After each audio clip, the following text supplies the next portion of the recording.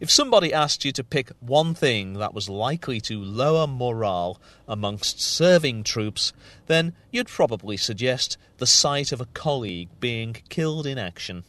However, grieving father Ronnie Downs, whose guardsman's son Tony died in Afghanistan this summer, says he saw no sign of low morale when fellow servicemen came to visit him after Tony's funeral. Not one of them complained to us about it. You know, there was all just generally chatting and, talking about the tour in general.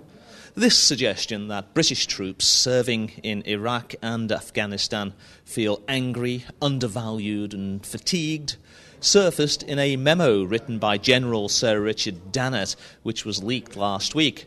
Now, about the same time in the House of Lords, 5 former defence chiefs warned of blood on the floor as a result of alleged underfunding of the military. So what's all that about? Well, political manoeuvring, perhaps.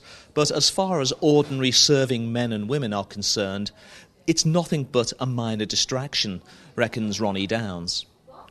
It's like two different worlds. You've got the soldier and you've got the generals and the officers, and I think for basically the normal common soldier wants to go out there and do the job that he joined up for.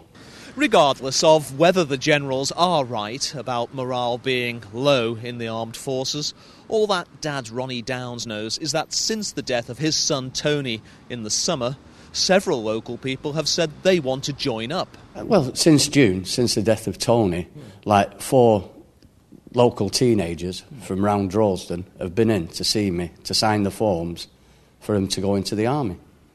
I'm Kevin Duffy for Channel M News.